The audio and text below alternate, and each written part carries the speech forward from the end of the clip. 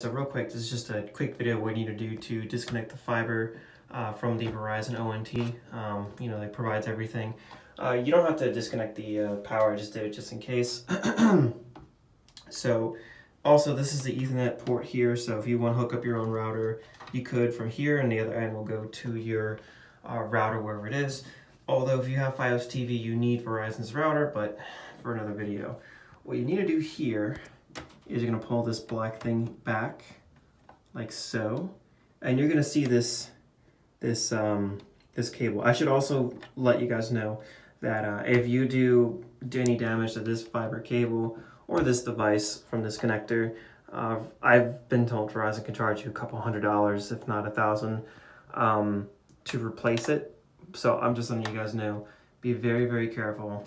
They don't really like you guys doing, you know, play around with these things. But yeah, we're gonna pull this back, and then you're gonna see this thing. You'll see like this little jacket here, and then this cable, and then right there is like a, see, it's like a housing, like a little green housing here. See this thing?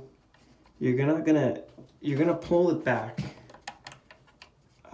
You shouldn't do this one-handed, but yeah, you're gonna pull this connector back, and then you're gonna pull this back ever so slightly. Not on this, but this piece here, like so, until it comes out. Again, be very, very careful.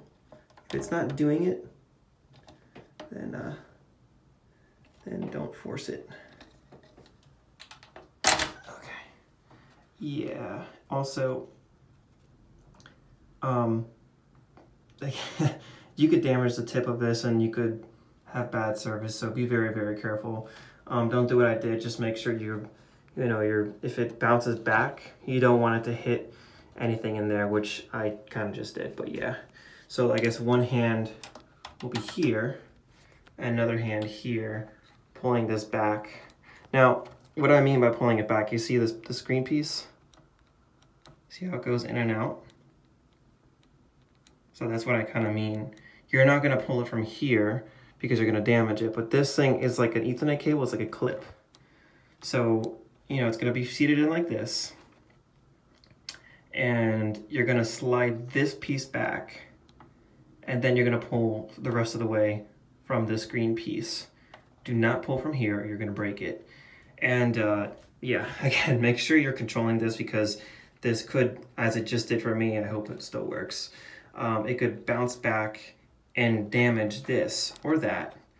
But yeah, so this is just so you guys know. And then you're gonna put it back. You see this green notch here will be on this side, facing this way.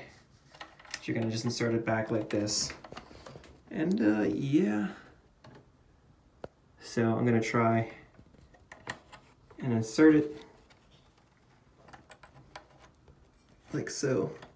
You could just, I don't know the right way of putting it. I would just probably, yeah, put it like so and like this. You're gonna hear it. There you go. Clip all the way in. Again, be very, very careful, guys, but trust me, this is why Verizon's better, because they bring the fiber to the home, where everyone else, Comcast, Spectrum, brings this fiber to the end of the street pole, and then they run cable the rest of the way. So let me know if this helps.